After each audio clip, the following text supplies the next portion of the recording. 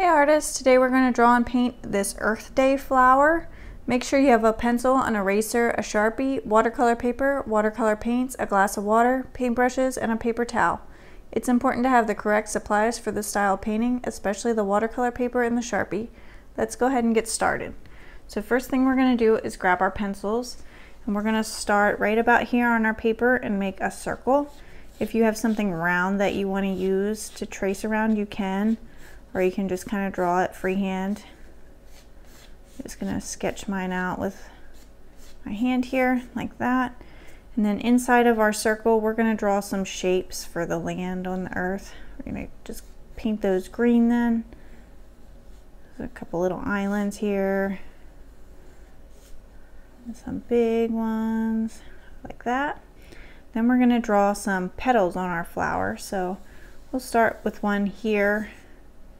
And then maybe come down here and put one, and then we'll start one here. And you can see I kind of stopped so that this petal looks like it's behind this one, and then here we can just kind of connect like that.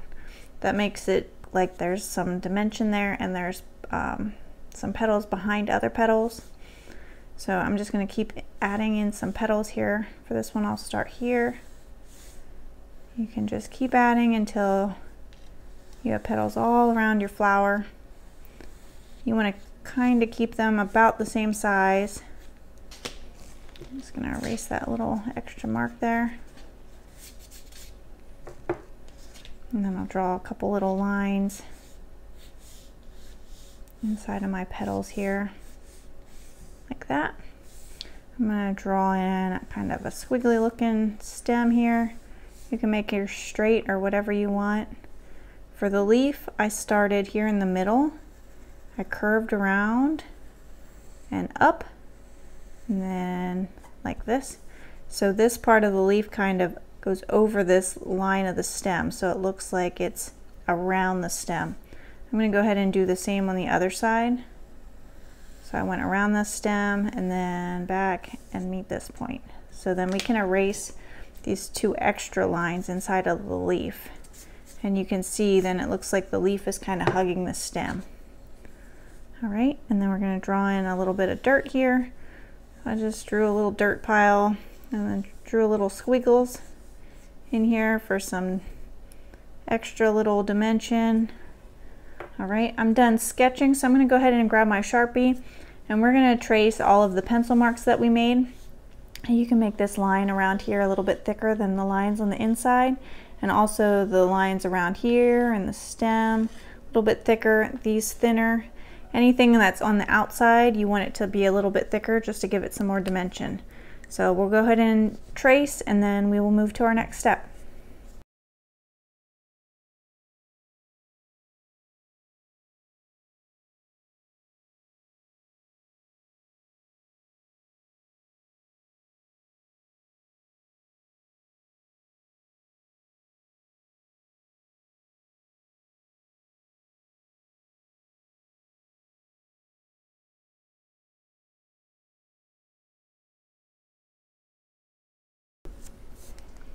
All right, I'm all done with my Sharpie. I did forget to mention to add a couple little dots on your dirt just to give it a little bit more texture as well. So then I'm going to go ahead and take my eraser and erase all the pencil marks that I can still see, and then we'll move on to painting.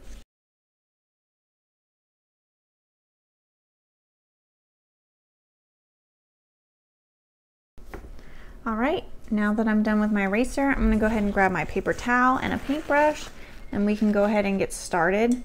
I'm gonna start with my smaller paintbrush, and I'm gonna just fill in the water part with some water, and I wanna avoid where it's gonna be green. We just wanna make the ocean a little wet here. Then we're gonna grab our blue, and we're going to start filling that in. We're going to start along the edges. We want the edges to be a little bit darker than right in the middle. You can see in the middle I have it a little bit lighter and the edges darker. That makes that middle part of the flower look a little bit more 3D and kind of like it's sticking out on the page at you. So I'm filling in all around the edges. And you can see, since it's wet, some of it is moving on into the middle without me even putting it there.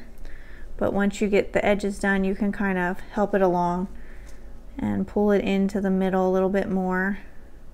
It should get a little bit lighter as you move in. Just like that. If you need to go in and add some more around the edges, you can.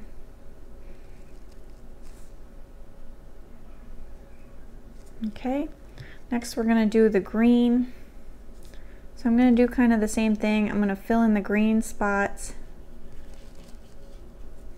and then take some green paint. I used this green first on the other picture, and I will show you why it looks different when we get to the end. But again, we're going to do around the edges first and kind of move into the middle, but we want it darker around this edge.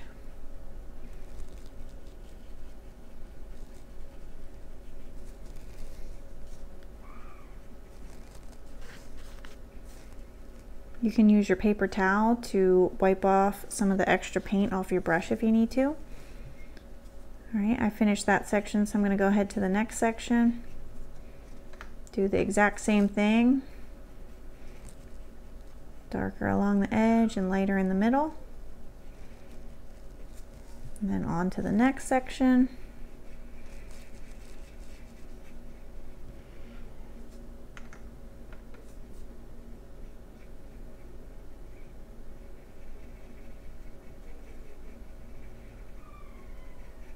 Okay, and then for the islands, they're just going to be a little bit lighter green.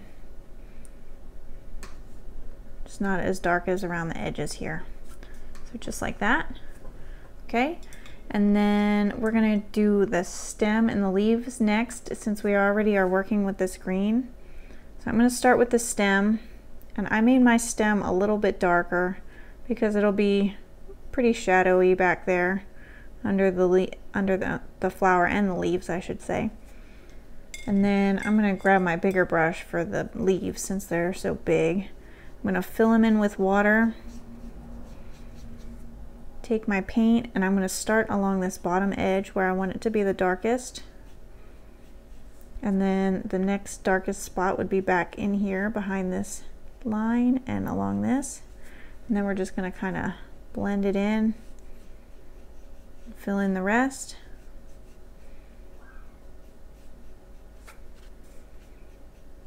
Okay, and then we can move to the next leaf. We're going to do the same thing. Fill it in with some water. Grab some dark paint along the edge here, then back here, along that line, then kind of blend it with some water.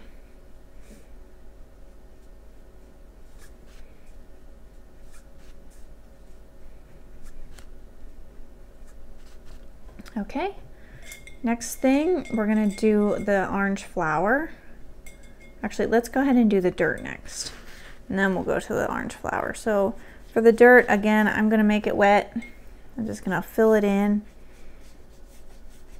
and then grab some brown paint.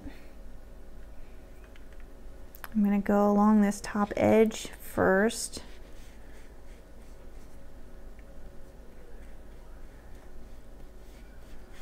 And then just kind of drag it down through.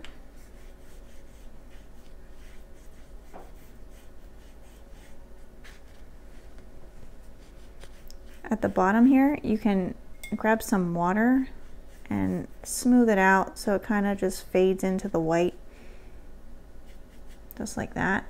And then we're going to take some more of that brown, and we're going to go right behind these little squiggly lines. It makes it look more shadowy, more like little bumps in the dirt. I'm also going to go over this line again just to make it a little bit darker. There you go. Okay, and now we're going to go ahead and do that orange flower. Again, I'm using the same colors that I used over here, but they look different because we have to do one more step at the end. So I'm going to start by filling in these petals with some water. I'm going to do one petal at a time. So if your petal is behind other petals, you want to make it darker along the edges and around this middle part. So darker, darker, and darker, and then darker right in here, and lighter up here. And we're going to go through all the petals like that. I'm going to fast forward through most of it, but I'm going to show you this first petal here, and then you guys can finish out your petals. So here's the dark, and then grab some water and pull it out.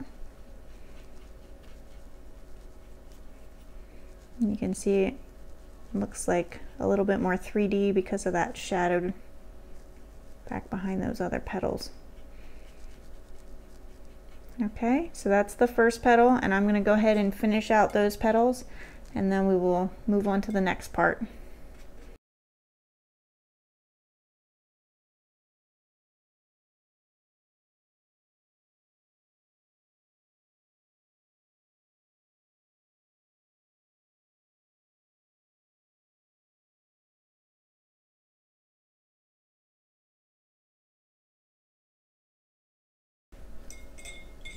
All right, I think I'm done with my orange petals here. So we're gonna go ahead and add that extra step that I was telling you about.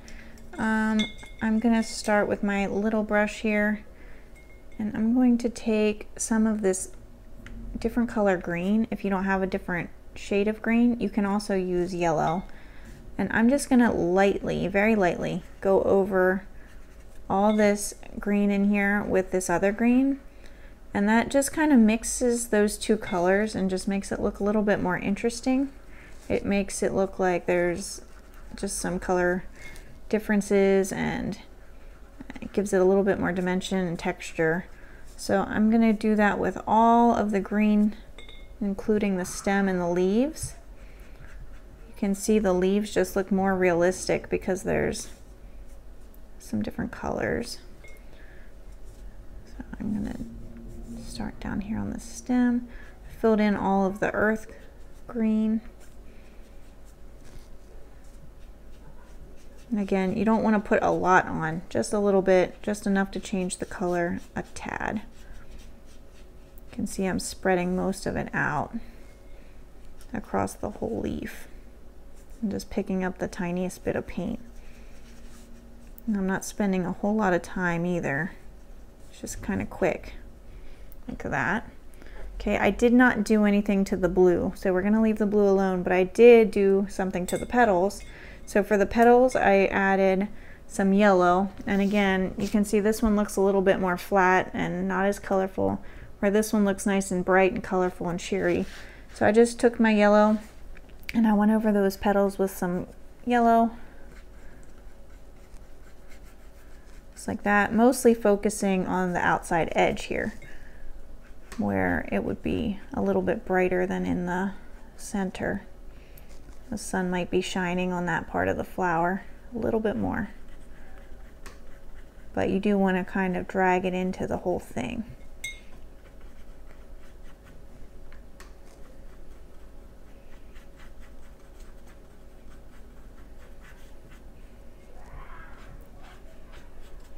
We're almost there.